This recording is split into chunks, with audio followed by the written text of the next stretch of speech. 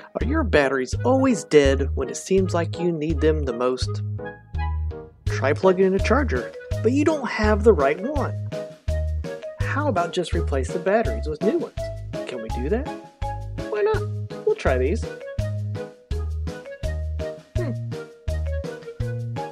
There we go. That did not work. Looks like you need a charger. Want me to show you how to make one? Alright, let's get started. So today I'm going to show you how I made a charging base for this flashlight. I'm going to mainly focus on using recycled electronic parts that I kind of have laying around here and there, and also a 3D printer. So I'm going to design, model, print, assemble, and wire everything needed for a charging base. So without further ado, let's get started. Shall we? Alright, so as far as design goes, I want something that I can just set the flashlight on. So I want it to be aesthetically pleasing, functional, and easy to use. First thing we need to do is get out some paper, get all our ideas from brains out onto paper, and from there we can make a choice on what type of design we want to go with. Let's go ahead and start drawing, shall we? So when it comes to designing something new, you need to get all the information you can on what you're thinking on the paper.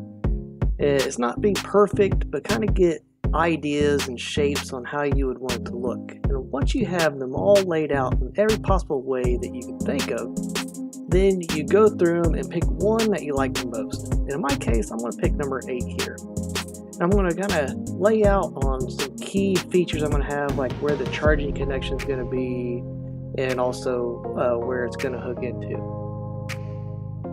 And once we have a general idea of the shape we want it to be, now we're going to move another step forward and make another drawing with a little bit more detail.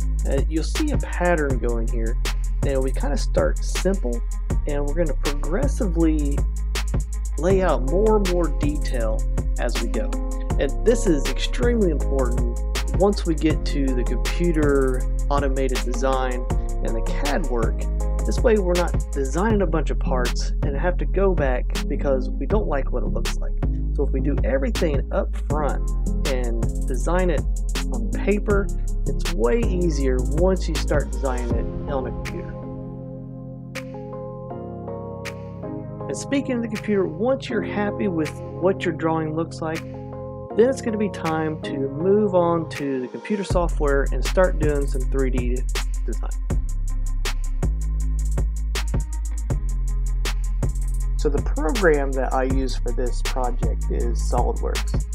I used some other 3D CAD modeling programs before, and I always found myself going back to SolidWorks. I just like the layout of it. I love the views that it gives you as you're modeling. It's just overall easy to use. Now you'll notice that I keep going back and forth back to the drawings that we did previously. And the reason I'm doing this is that I always reference the drawings as I model, so I make sure I match kind of what I was actually had in my head at the beginning. Now if you want to know more about 3D modeling, the ins and outs of how to use SolidWorks or even Creo, put it in the comments below, let me know if this interests you, and I'll see what I can do.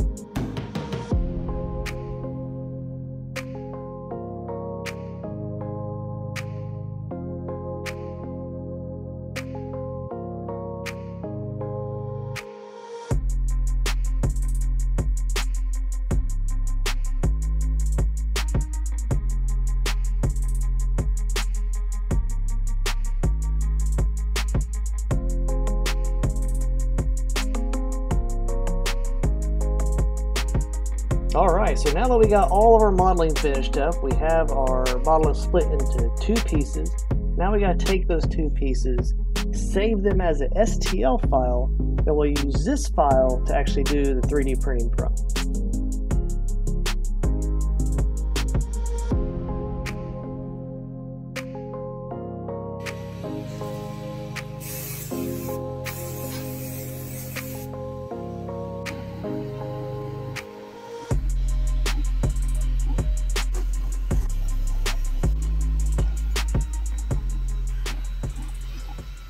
"24 hours later." Do, do,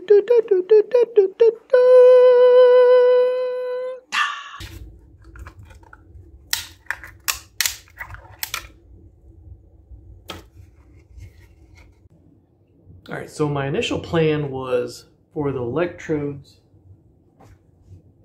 to connect to the flashlight to charge a battery. I was going to take some bolts and machine them smooth and then drill the core out and then have some springs in here and set them down. And then the ends would poke through here, which would give us my spring effect contact when I set the flashlight on. But that's a lot of work, and I happened to stumble across an old USB 12 volt car charger that I had, and I was looking at the end here. I'm like, I could just use that. So I already had one, and so I took the end out, and as you can see,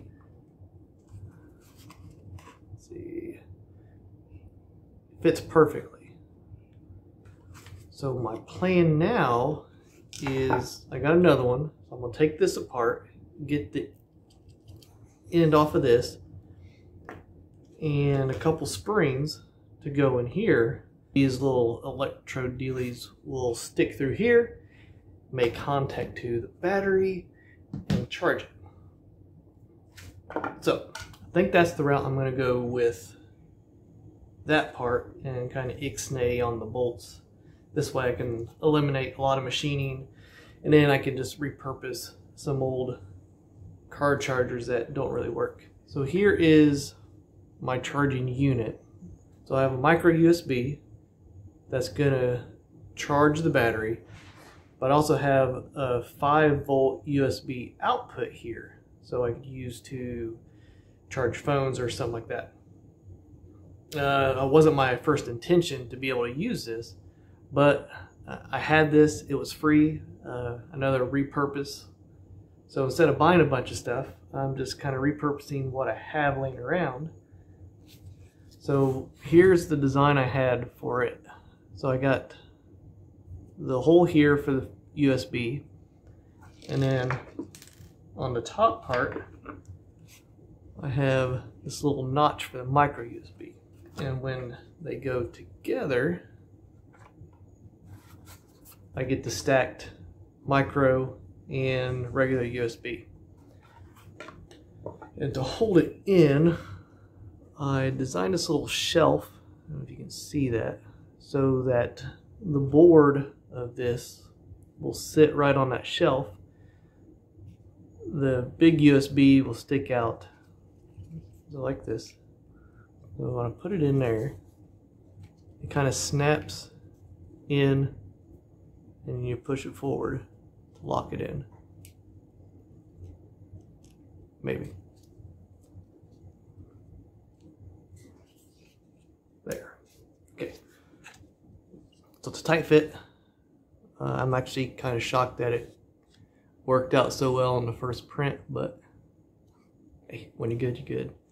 And then when this goes on, the 4 screws connect it.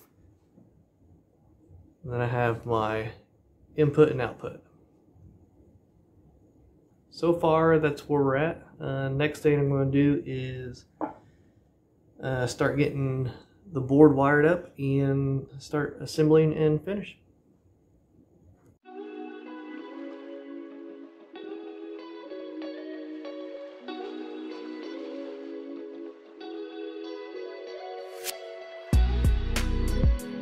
Now I know what you're kind of thinking. So why is this one not the same color as the one you've seen previously? Well, it's kind of a funny story, but I ended up completely trashing and ruining the first print thanks to my dumb actions of trying to make it look better.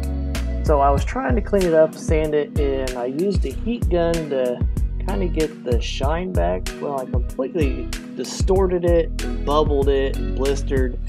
It ended up being completely useless. So I had this orange filament laying around, and I decided to go ahead and use it, and it turned out awesome. I loved the way it looked. And the best part is it's translucent. So there's a light on the power board, and when it's plugged into power, it's actually going to light up. So you'll actually be able to see that light. So it kind of worked out in the end. Go figure.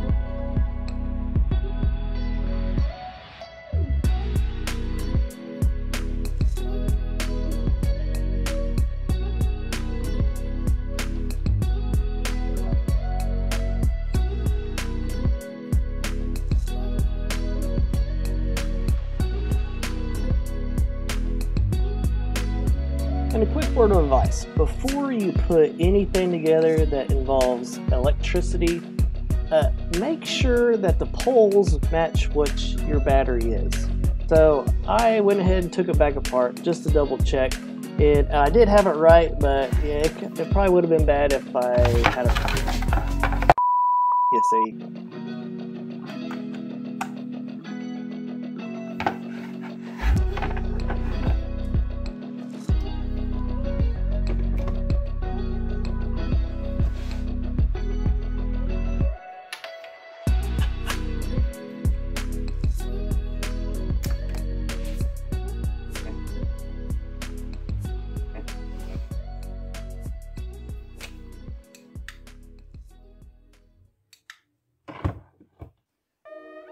Alright, thanks everyone for sticking around. I hope you enjoyed me taking you down this long and lovely road of design. If you liked the video, give it a big thumbs up. If you want to see more, subscribe. And until next time, stay smart.